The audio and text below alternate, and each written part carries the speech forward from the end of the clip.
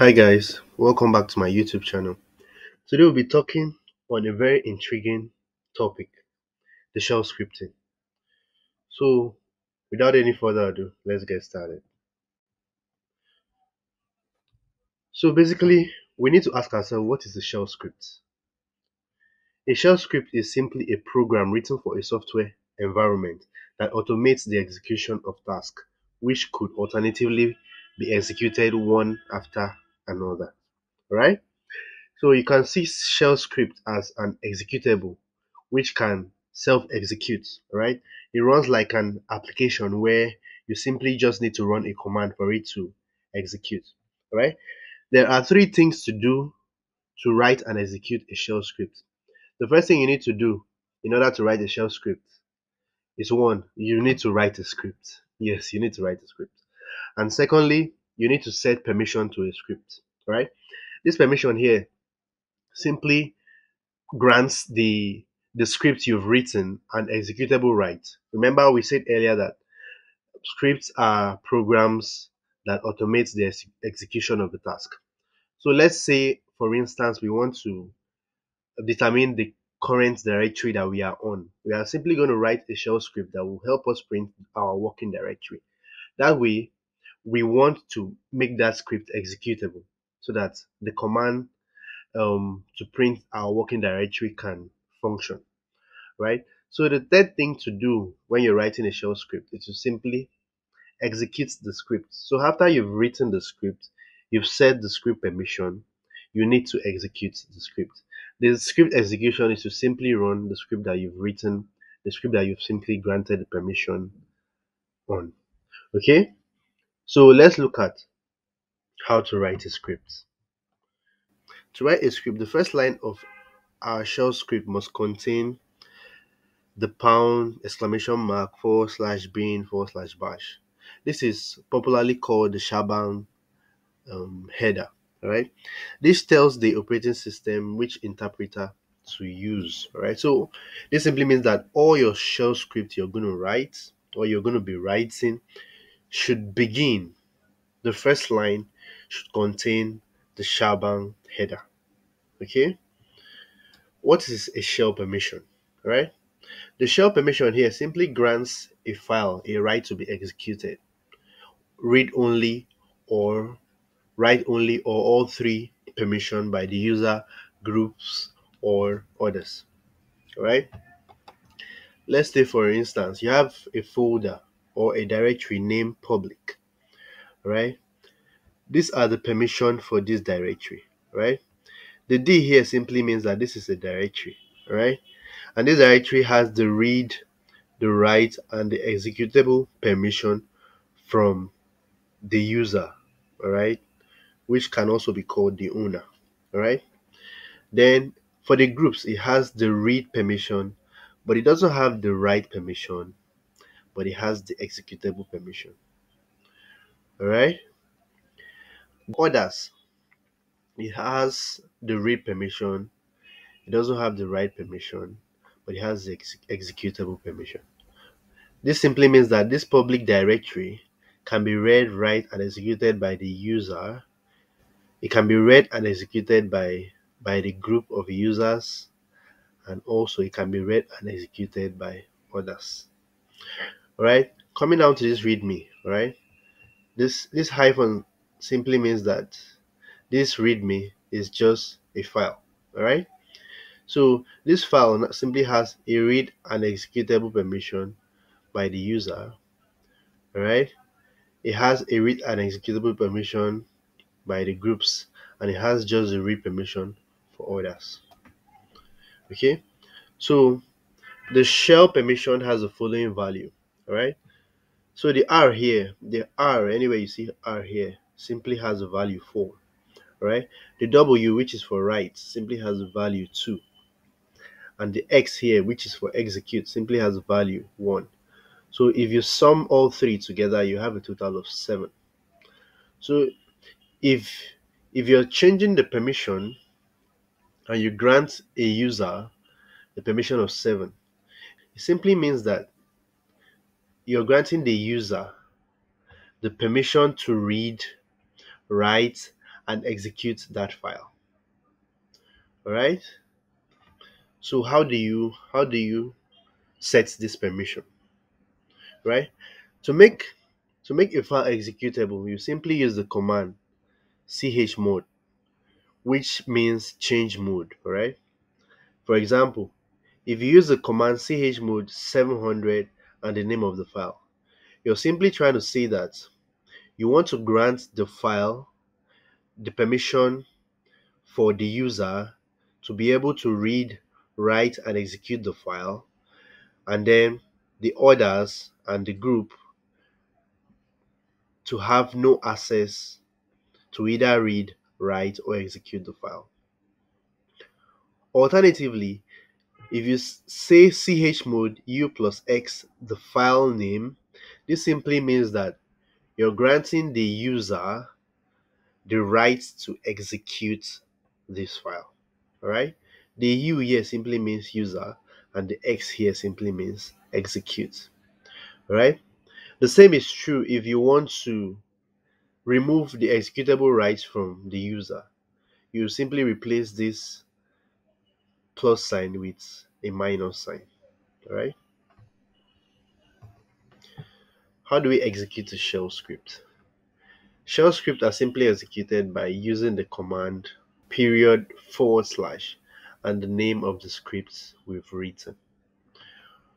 Let's jump into our command line and try this out. For this first example, we are going to be writing a script that will simply print the absolute path of our current working directory, right? Ideally, to print the absolute path of our current working directory, we simply use the pwd. So we want to write a script to carry out this command for us. Okay, so we are simply going to use vi, and let's call the file, let's say pwd, right?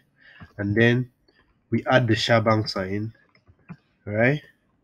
And then once you have this, your script is set. You've written the first rule, which is to write a script, and then the second rule is to simply just tell what you want the script to do. In this case, I simply want the script to print my working directory. All right, and then I'll save it. All right. After saving it, I can hit ls. I can see that I have a pwd file here. But now I want to check the permission of this pwd. All right. So I simply list in long format. If you don't understand what the pwd means, the ls or the hyphen l, please check out the first video in this playlist. Right, the shell navigation video. Right. So for the pwd, right, you can see that for the user, it simply has a read and write permission. There's no executable permission, and every other person has only read permission. So we want to grant this pwd file an executable permission so that it can become a script fully. Right. So to do that, simply use the chmod command, and then simply say u plus x. All right. This simply means user execute. All right, you're simply granting the user the executable rights to the file pwd. All right, so this is the file name. Whatever name you give to your file, that's what's going to come there. All right, so once I hit enter and I hit ls hyphen l again, you can see that now the user has an executable right here, and now the color of the file has changed from white to green. I can go ahead and run this command using the period forward slash and the name of the file. Right. So once I hit enter, I now have this file here. All right. Let's go ahead and write a script that will list all the files in the current working directory. All right. Simply call the file list, and then I use the shebang sign, right, bin bash, and then I want to list all the file in a long format. All right. So once we run this script, save and I quit. So I'm simply going to grant the script an executable right, remember. So I simply use the chmod. This time I want to use the digit, all right? All right. So 7 here simply means I'm granting the user the read, write, and executable permission. Remember, we said that the R is 4 and the W is 2 and the x is 1. So if you're giving the user 7, it simply means you're granting the user both the read, write, and the executable permission. And then the groups, I'm granting them no access to reading the file. They can't write on the file. They can't even execute the file. The same is true for all other guest users, right? And then I'm doing this, I'm granting this executable to the file list. Once I hit enter, I can see that the list file is currently in green, right?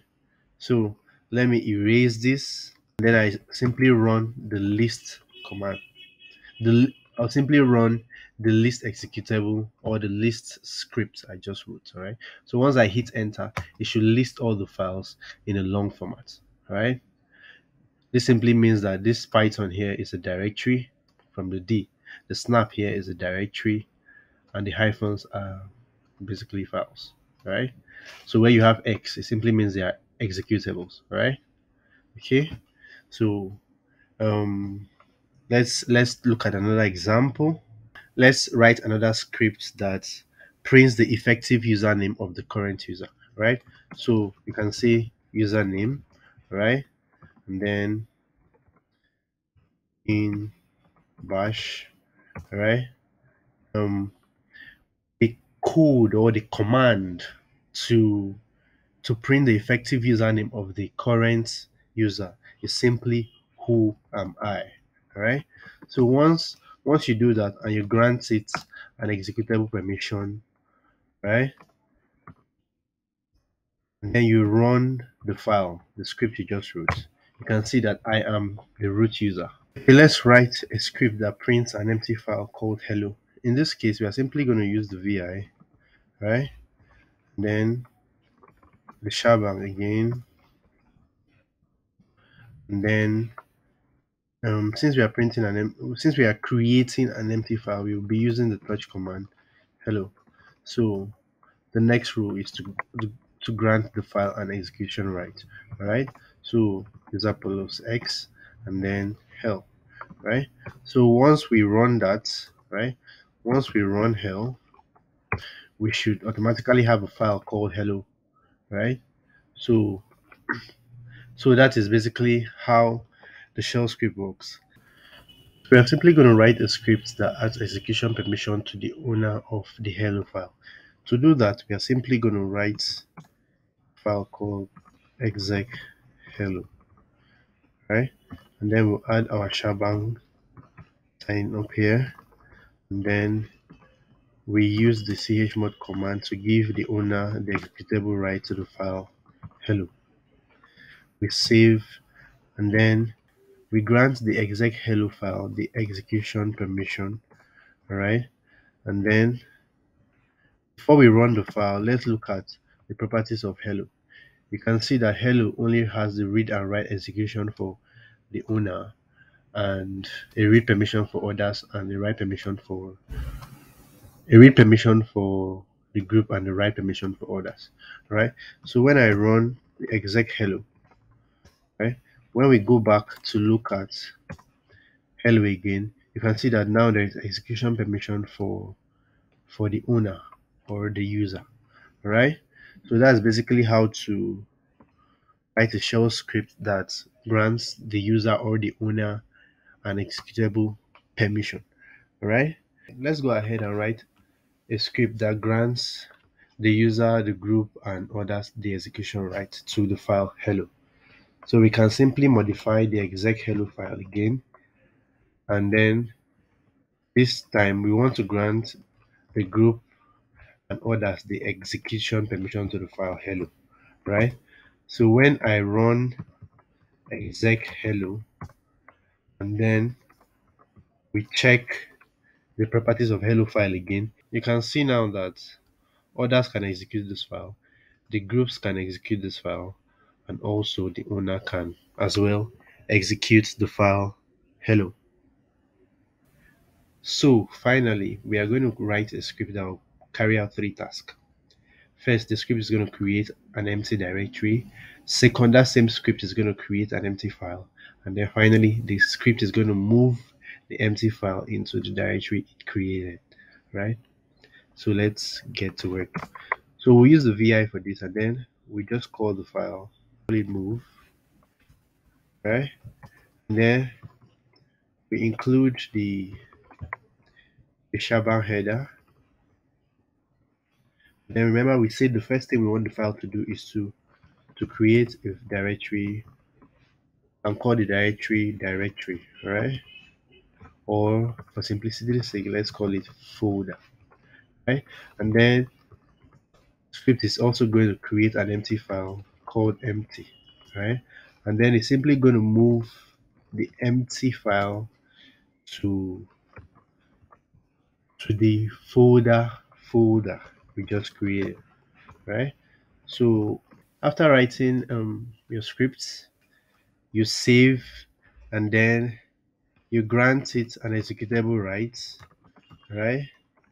Grant it an executable rights, and then you simply run the script, right? Simply run the script, and then once that is done, you can see now that we have the folder.